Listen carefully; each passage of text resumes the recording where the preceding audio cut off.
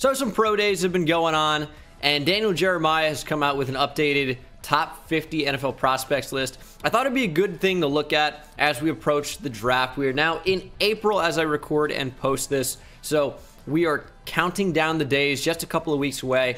I need to finalize my prospect rankings. I'm running a little bit behind on that, and I need to post my top. I'll probably do, I don't know, 50 just feels like not enough. I might do a top 100 big board this year because I've really been like fully invested in a lot of the prospects. So I think I can get 100 out, and I've looked at like 150 or 200 so far this year in the past like 4 or 5 months. So I think I should be able to put that together. So hit that subscribe button if you're excited for that content. I know this is not mine. We're just looking at something that Daniel Jeremiah did, who's extremely respected from my perspective. So we're going to be looking at that. There are some changes. I have already looked at this a couple days ago when it came out. This was posted on the 29th. It is now the 1st of April. And there are some interesting changes. Kyle Pitts has moved up to his 2nd overall player in the draft. And that moved Jamar Chase down 1 spot. Some pro days happened, and Jamar Chase ran really well. He's an interesting player to watch because he doesn't really seem that fast as a route runner. He doesn't seem like particularly sudden. But when he has the football in his hands, he has that unreal neck gear that he gets up to. But also, sometimes you see him stack corners. And in order to do that off press, you got to be pretty sudden. So it's super weird. Sometimes he has it, sometimes he doesn't. But he's really, really good overall. But he did move down from Kyle Pitts, who might be the best overall receiver in the draft. I know we all want to say versatile weapon. I still have Jalen Waddle as receiver 1, but Kyle Pitts is a dominant prospect. And because of his versatility we talk about, Kyle Pitts probably is going to end up being my 2nd best player in the draft as well. I have Zach Wilson near the top of the draft as well. He's number 4 for Daniel Jeremiah. I would probably put him at either 2 or 4 because Kyle Pitts and I think Jalen Waddle are going to be sandwiched next to each other. Chase is going to follow somewhere very close for me. Waddle moves up to number 5. Devontae Smith moved up to number 6. Now, he didn't really do much. He didn't get weighed or anything at his pro day. Still just going with his playing weight, which is probably for the best because, like, there are durability concerns with someone who plays at his size, which is reported to be like 170 pounds. So for someone that is like 6'1", 170 pounds, and even playing weight at like under 170 for times at Alabama, there are going to be questions and concerns about that, but the tape doesn't lie. He's unbelievable. He moves up 2 spots for DJ. Trey Lance moves up 4 spots, as does Justin Fields. He still has Lance as QB3 and Justin Fields as QB4, which is also the way I have it. I don't want to echo everything that Daniel Jeremiah says, but I've come to these conclusions on my own accord based off tape study. I posted an entire video on ranking the top 10 quarterbacks in the class according to my opinion, so if you guys want to check that out, feel more than free to. The running backs video is out as well. Receivers will be following very shortly. I just want to do the finishing touches on that because I don't exactly have my order. It's very close. There's so many good receivers. I'm probably going to end up doing a top 15 on that video because there just are so many great guys that I really want to talk about. But Fields is unbelievable as well. As I talked about on that quarterback video, it seems disrespectful to label anyone quarterback 3 or quarterback 4 because these top 4 quarterbacks have such unbelievable potential, and they're really, really good coming out of college that you don't want to label a guy like Justin Fields QB4 because he could easily be QB2. I think 3 years down the line, he could be quarterback 1, and you could say that about any of these top 4 guys. Like Trevor Lawrence is the best day 1 quarterback, and he could be the best, day 1,000 quarterback, 2.5, 3 years in the future. But like, it's so close. These guys are all so good. And when you talk about like growing as a player, these guys could be neck and neck in a few years' time. I think all of them have top 10 potential in the league for quarterbacks. So we're getting some really talented players coming to the draft. Rashawn Slater as OT1. He moves down a couple spots though to 9. Patrick Surtain moves up to 4. He ran pretty well, faster than expected, which does boost his stock a little bit, you might say. Micah Parsons moved down 1 spot. We talked about some potential off-the-field issues with him. Overall, with Micah, he's got just unreal athleticism that's going to propel him up a lot of draft boards probably, even if his instincts as a linebacker aren't exactly top tier. He gets redirected fairly regularly. He gets kind of lost in the action, but the athleticism is about as high as you'd ever see from anyone playing his position. So from a guy that shows you the splash plays, if you can clear him from a character perspective, yeah, he's going to be near a top 10 player in the draft. Penei Sewell falls to 12. Still a really interesting prospect. Sewell could very easily be offensive tackle 1, depending on how you feel about him right now versus 3 years in the future. If you get a good offensive line coach to coach Sewell up and get him fundamentally more sound and, you know, kind of change some technique issues that he has, like his upper half getting over the top of his lower half in front. It's not great on that. He gets off balance, but then he makes up for getting off balance with such great athletic ability and such great functional strength. Sewell's really weird. You could sell me on him being a top 5 player in the draft as well as someone down here because his potential's sky high, but sometimes the tape isn't super clean, especially in a passing offense like Oregon has. It gets the football out quickly. It wasn't really required to hold blocks for an extended amount of time, but Sewell's still really good. I still don't understand Gregory Rousseau at number 13. He's just, we say raw all the time, but I'm not sure that his athletic ceiling is anything crazy. He moves pretty well in space, but he's not sudden or explosive. His hands are solid. He's really just going to be probably an edge-setting defensive end that really doesn't get a ton of pressure off the edge. His pressure comes on like obvious passing downs where he can move inside and take advantage of offensive guards and maybe even the center. He's lined up over the nose before, or on the nose over the center before. So Rousseau to me at 13 doesn't make very much sense. There is a guy I want to talk about that I probably will mention in the edge video in Jordan Smith out of UAB, who's also about 6'7", although he's only about 255 pounds. Jordan Smith from UAB is what people think Gregory Rousseau is to me, just a freak athlete with extreme size, but who is super raw. To me, Rousseau is just really big, and he isn't quite like explosive or athletic enough to warrant a guy being inside the top 15 who's also still raw and inexperienced as a pass rusher. So Rousseau does have good potential because of that size and strength and overall athleticism, even if he lacks explosiveness and speed. To me, 13 is just a little bit high. Kwity Paye at 14 moves up 5 spots. Paye is still really good.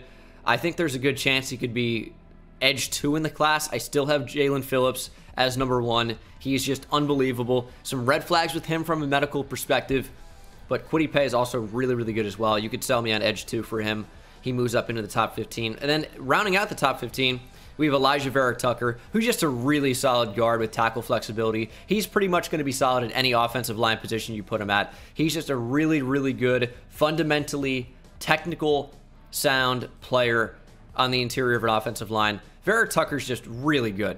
Number 16 is J.C. Horn. He moves up a lot. And with Caleb Farley having a potential red flag due to medical with another back surgery, J.C. Horn, who tested unbelievably well, showed up huge and still tested really well.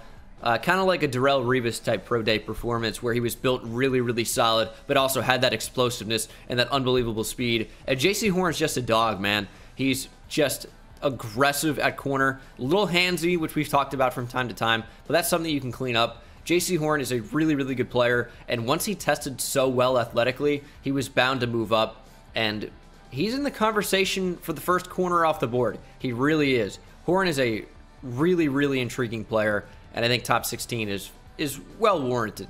We just talked about Caleb Farley moving down a little bit. He moves down 12 spots, though. Still a really, really good player. His athleticism carries him, but he's still really solid in coverage. The big thing with him is the medical red flags, where he probably will end up falling down the board a little bit. Still a really, really good player, and if he is healthy, which we don't know if he's going to be, or if this is going to be a nagging injury for the rest of his career, hopefully this doesn't derail his career, but if he stays healthy, which is a big if, but if he does, he's going to be the steal of the draft for whatever team grabs him. Jeremiah Owusu-Koramoah at number 18. Hearing that he is consensus linebacker 1, although I view him as potential safety, I think he is an overhang defender, best case scenario, which is someone that is going to play almost like a slot cornerback role in that overhang spot, like over the slot receiver. Is where that kind of lines up near the line of scrimmage. Owusu-Koramoah has played at about 210 pounds, which is pretty light for a linebacker. I really don't think he's going to be a Mike.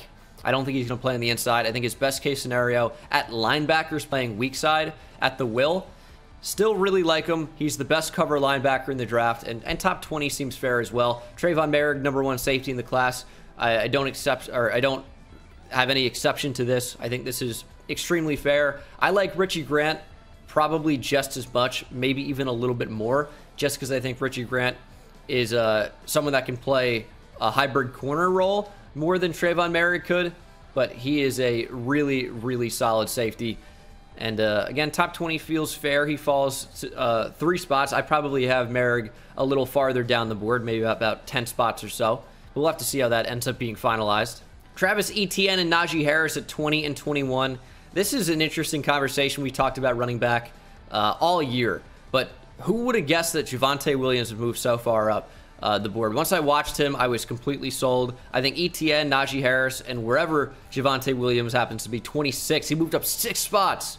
They're about RB1, RB2, RB3 in any particular order. I think it's 1A, 1C, 1B. I said that in a super weird order, but like these running backs are all super close. Jalen Phillips moved down a couple of spots to 22. I guess along with Caleb Farley, the injury stuff is being factored in, because otherwise Jalen Phillips is about a top 10 player in the class. He is very, very, very good. And if he's a guy that stays healthy and on the field, I mean, again, another probable unbelievable steal. He has the athleticism to play either 3-4 outside linebacker, but I like his best fit in a 4-3 as a defensive end. Kadarius Toney at 23. Toney's really good. He is my receiver 5 probably. I like Rashad Bateman a lot more, and as you'll see, Rashad Bateman is pretty far down the board for Jeremiah. I like Rashad Bateman a lot. He's a really good route runner with good size and pretty good physicality with the football in the air. The only real problem with him is his ability after the catch. There really isn't a whole lot there, or at least there wasn't at Minnesota.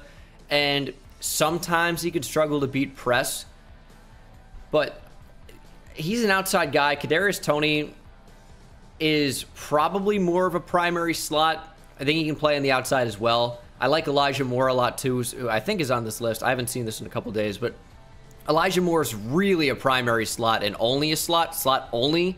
But I think Kadarius Toney could play on the outside. Now, I thought this was Jamin for a while, but now I'm hearing it's like Jamin Davis, which is fine. He moves up a lot to 24, 11 spots. And there's a lot to like with him. He's pretty good in zone coverage, which is obviously a trait of a linebacker that you're really, really looking for. Reads quarterbacks very well, and he's a great athlete and physical as a linebacker as well. So I'm really happy to see him getting some more love. I know DJ's been on this train for a while. Zaven Collins is 25, and this one is an interesting one. I was talking to Brett Coleman about this, and I teased this on Twitter, and then I joked that it was an April Fool's. But Brett Coleman and I are going to be doing a joint mock draft. He came to me and said that'd be a pretty good idea for a video, and I agreed. But we talked about Zaven Collins, and that the big issue with him is based on the way he played at Tulsa and Tulsa's defense, really, that his brain's going to have to be rewired, because the way he looks at the game is going to have to be completely different in a pro-style defense opposed to what he was actually doing at Tulsa. He's good in zone coverage, he's a great athlete, and he's super, super big, but he's going to have to rework the way he approaches an opposing offense, just because like it's a completely different style, and his tasks that he was tasked with at Tulsa were completely different to what he's probably going to be asked to do in the NFL. So if a coach wants to take on that responsibility, he's going to be a great player, great pickup. But seems like maybe some coaches won't want to do that. As crazy as that sounds, someone wouldn't want to take on the task, and they'd want a guy that can fit into their scheme right away. Jalen Mayfield's at 27. We talked about Javonte Williams a little bit. He drops 2 spots. Still one of the top offensive tackles in the class, especially in a power run scheme. Greg Newsome moves up a couple spots, number 28. I like Newsome a lot. I think he's probably going to end up being ranked even higher on this list for me.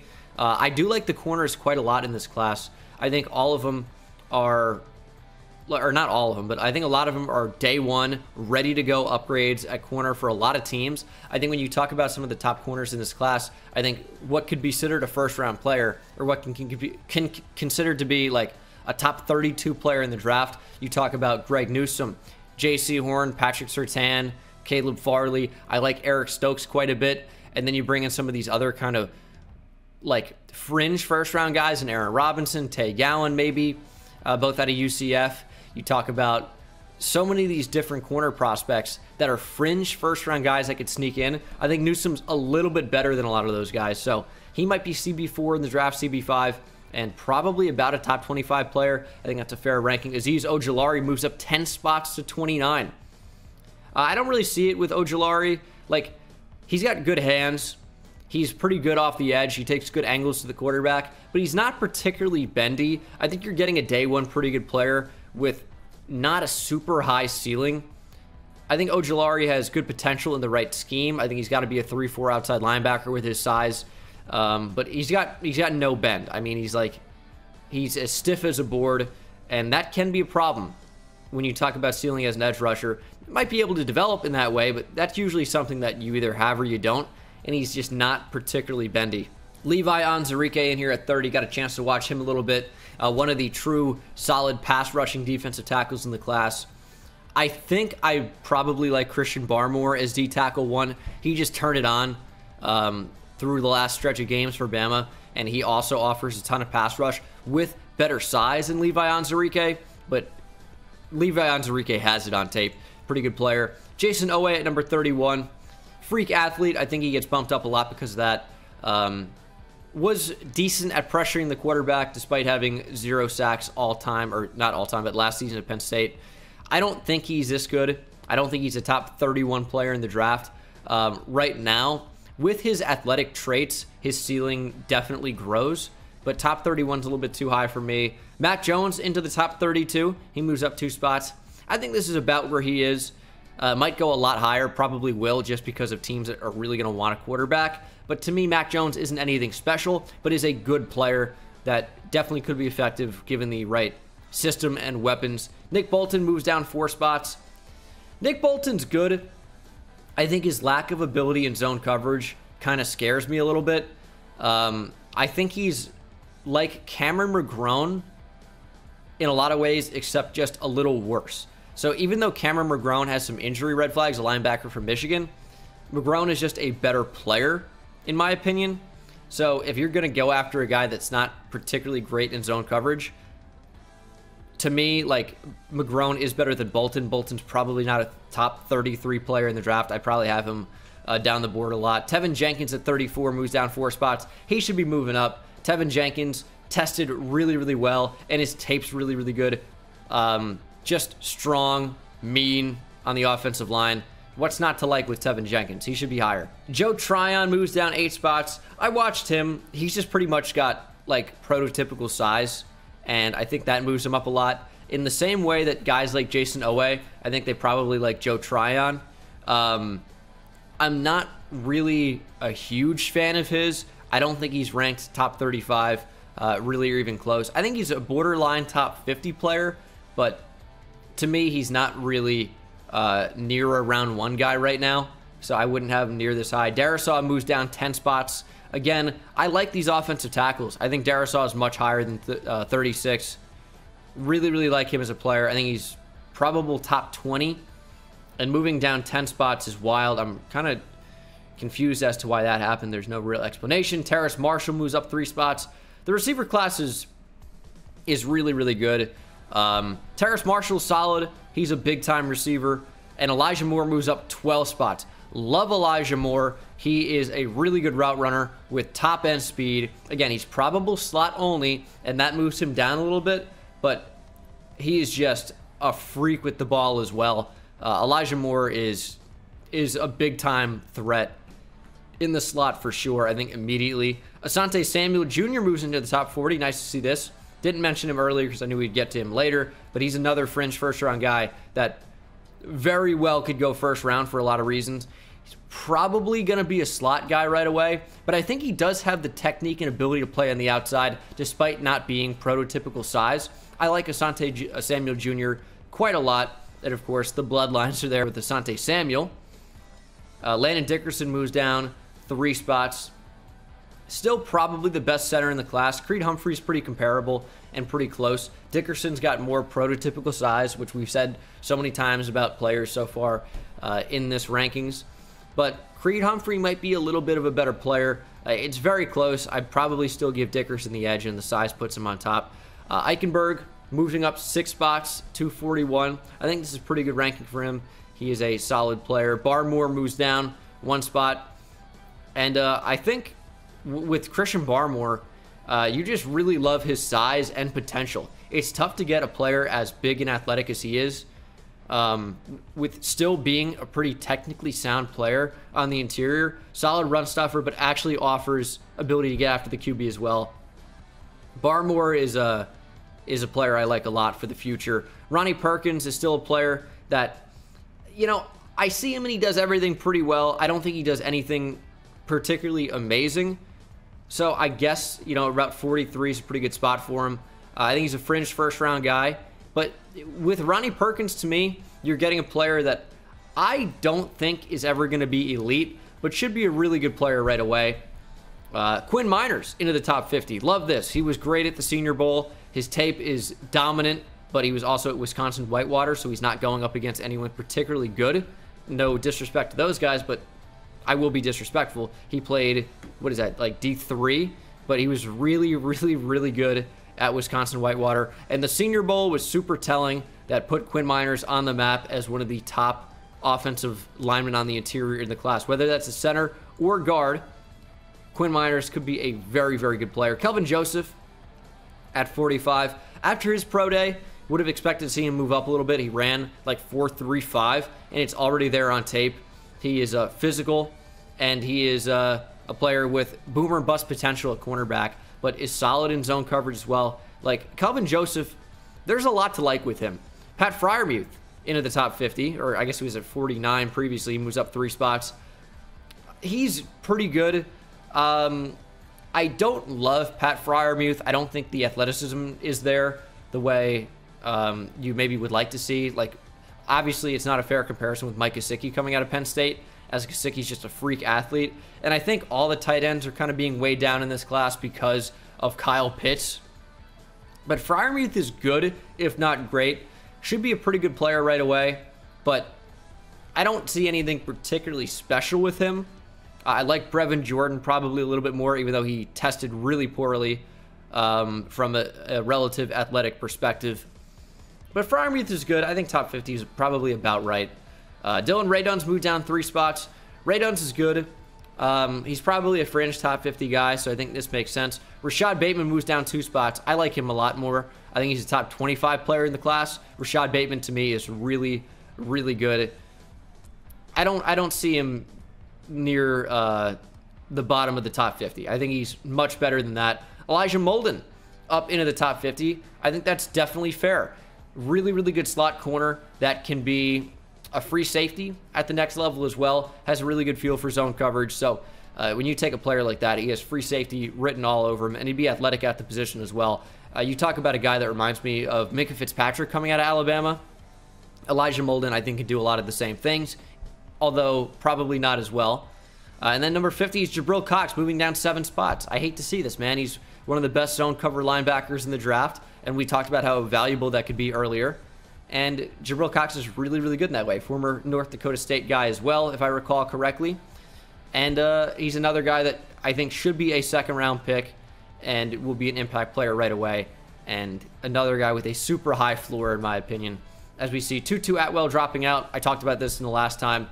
I think that's fair. I don't think Atwell's a top 50 guy. Davion Nixon drops out. Potential red flags with him. And then Aaron Robinson drops out. Although Aaron Robinson, I think, might be a little bit better than Elijah Molden. So that one is a little bit peculiar to me. But overall, this was a very interesting update, as hopefully you guys are getting familiarized with the new additions into the top 50. Quinn Miners was in there. Asante Samuel Jr. was in there as well. Elijah Moore's moving up a lot. So really interesting update, as we are just about 3 weeks away from the NFL draft. I'm super excited as usual. I appreciate Daniel Jeremiah for this updated top 50. Hit that subscribe button if you're not subscribed already, and I will see you in the next one. Take it easy. It's insane, I hit it at the park, bend bones. See me high step to the end zone. My life